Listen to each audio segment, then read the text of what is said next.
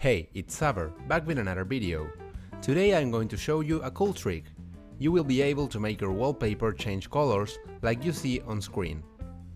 You can make this with any wallpaper, although I think it looks better with those which are composed of lines and colors. Material design wallpapers are a great example.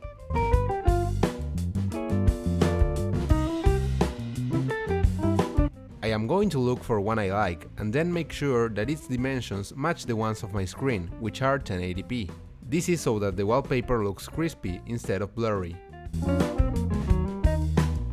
Once I've saved my wallpaper, I'll need to open it with any picture editing software. In my case, I will use Photoshop. But for some pictures, you can even use Paint. Now you are going to use tools to change the wallpaper's colors. You could select different parts of the picture with the Magic Wand tool and then change it to any color you like, but I will use tools like Color Balance on Photoshop instead. This tool will not be as precise as the Magic Wand, but it will allow me to quickly change the image into random colors. You can do this method as well.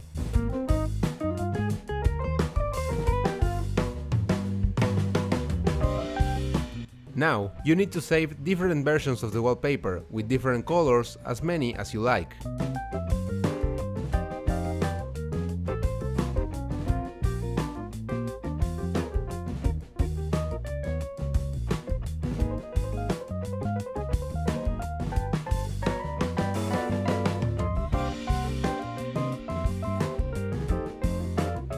Now that you are done, you will select all of the files you've created and make them your wallpaper. This will make Windows change your wallpaper between these pictures, and since they are all the same size and only vary in color, the transition between wallpapers is going to be really smooth, creating a nice effect. You can check your desktop options to make sure that the wallpapers change as fast as you like, where the fastest setting is 1 minute.